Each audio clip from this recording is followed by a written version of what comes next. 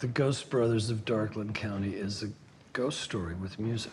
For me, the whole place is in the fog, and so the the kind of sound we wanted to create a world of sound for a ghost story to be told, and that would be deep, that would be dark, and have some kind of threat in it, some kind of tension and danger in it, but that would be grooving as well.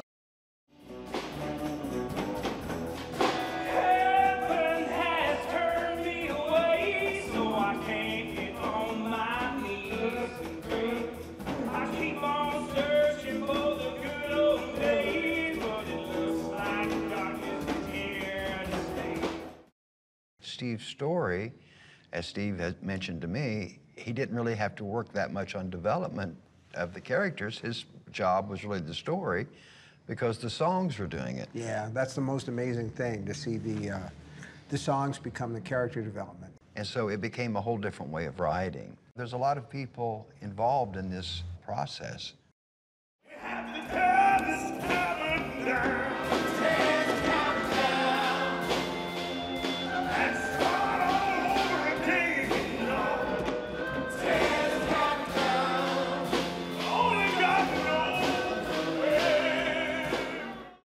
Really, we're all just doing this because we want to. Yeah, that's true.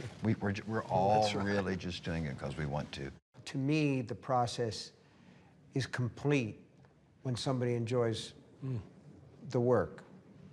If I see somebody walk out and they're kind of like wiping a tear out of their eye, or if somebody laughs in the audience, somebody screams, that makes my day.